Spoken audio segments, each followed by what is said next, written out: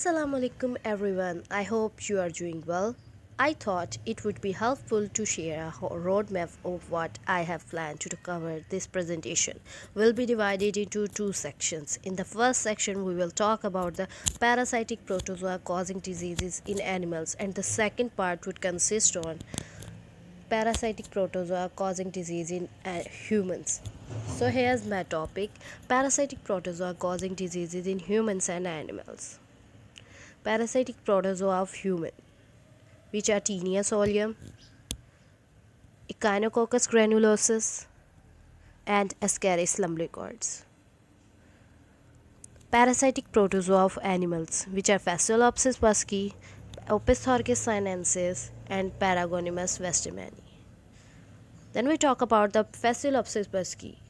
Actually, what is Fasciolopsis buski? It is a parasite of animal, largest intestinal fluke. It causes diseases in snails and aquatic plants. It is the largest intestinal fluke of man, dog, and pig. It is common in India and China. Then we talk about the life cycle of Fasciolopsis buski, which consists of the immature eggs that are discharged into the intestine and stool. Eggs become embryonated in water. Then eggs release miracidia, which invade a suitable snail intermediate host. In the snail, the parasite undergoes several developmental stages, which are the sporocyst, radia, and cercaria. Then we talk about the infestation of Fasciolopsis buski in intestine. It causes erosion in the digestive tract lining, resulting in the bleeding and pain in the intestine and leads to vomiting and diarrhea. Then we talk about the Paragonimus westermani. It is common lung fluke, parasitizing carnivorous mammals, including man, producing paragonimiasis. It is a serious parasite of man in China, Japan, Korea, New Guinea, and Philippines. The adult lung fluke is 8 to 20 millimeter long and 4 to 6 millimeter in diameter. Then we talk about the life cycle of Paragonimus westermani, which consists of the following steps. An embryonic eggs are passed in the sputum of a human or feline. 2 weeks later, metacidia develop in the eggs and hatches. The metacidia penetrates its first intermediate host snail. Within the snail mother, sporocysts form and produce many other radia, which subsequently produce many daughter radia, which shed crawling cercaria into fresh water. The crawling cercaria penetrate freshwater crabs and insist in its muscles, becoming metacercaria. Humans or felines then eat the infected crabs raw. Once eaten, the metacercaria exists and penetrates the gut, diaphragm, and lung, where it becomes an adult worm. Infestation of Paragonimus westermani in dog's lung. Here we can see it causes infection in the lungs and also cause cough and sputum with blood. In chronic conditions, it leads to the anemia, fever, and breathing problems. Then we talk about the Opisthorcis sinensis. As we can see here, there is a ventral sucker, vitelliform area, and uterus. It also contains the ovary, Mehwish gland. Then we talk about the Opisthorcis sinensis. Actually, what it is.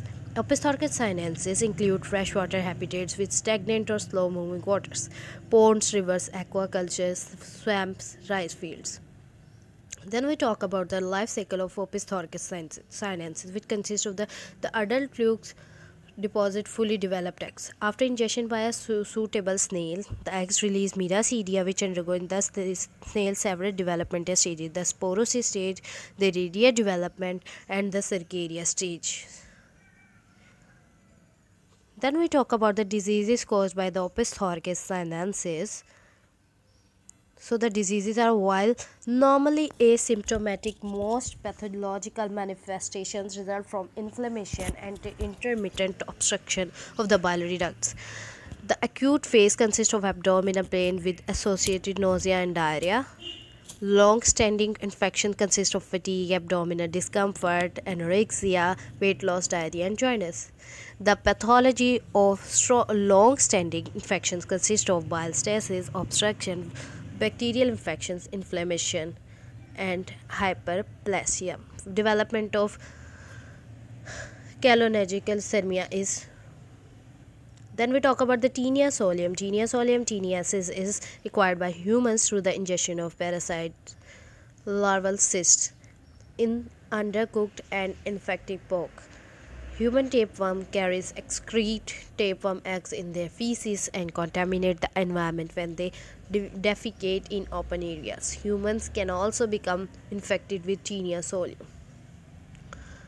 So, we talk about the life cycle of Taenia solium. The adults produce proglottids which get mature. They become gravid, detach from the tapeworm, migrate to the anus, or passed in the stools approximately 6 per day. Taenia saginata adults usually have 1000 to 2000 proglottids.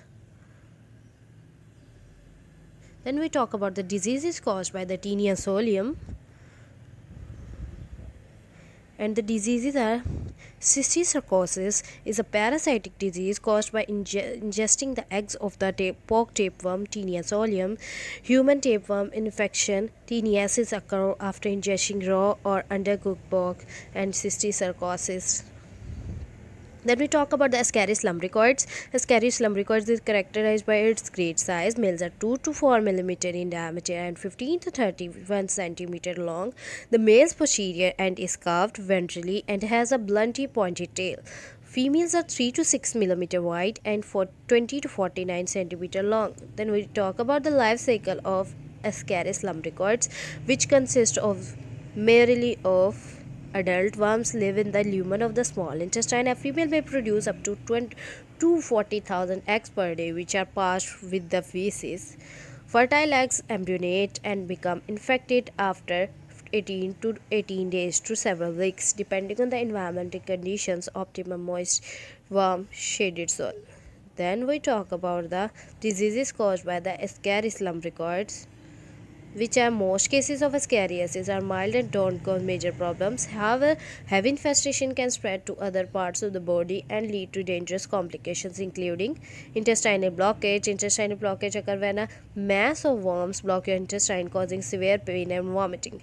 Then we talk about the Echinococcus granulosus. Echinococcus granulosus, also called the hydatid worm, hyper tapeworm, or dog tapeworm. It is a cyclophilid cestode that dwells in the small intestine of canids as an adult, but which has important intermediate hosts such as livestock and humans, where it causes cystic echinococcus, also known as hydatid diseases.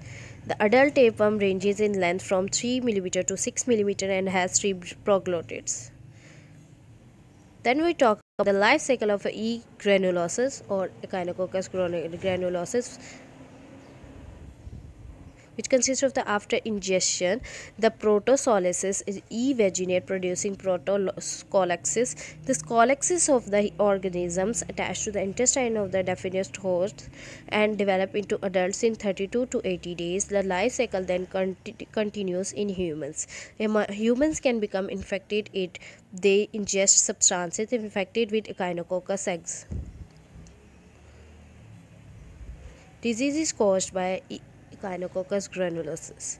Hydatid disease, also known as hydatidiasis or echinococcosis, is a potentially serious, sometimes fatal condition caused by cysts containing the larva stages of the Echinococcus granulosus, tapeworm, or dog tapeworm. Thanks for watching. Anxiously waiting for your kind feedback. Thank you.